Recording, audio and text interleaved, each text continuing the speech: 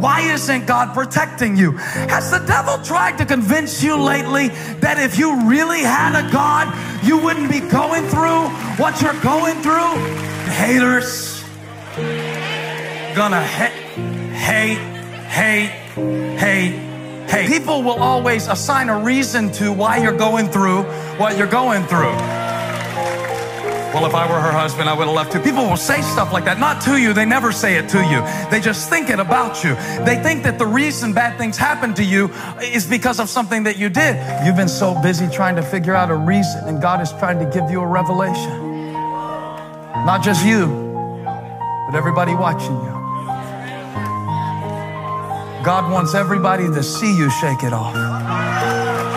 God wants everybody around you to see you trust Him, though He slay you.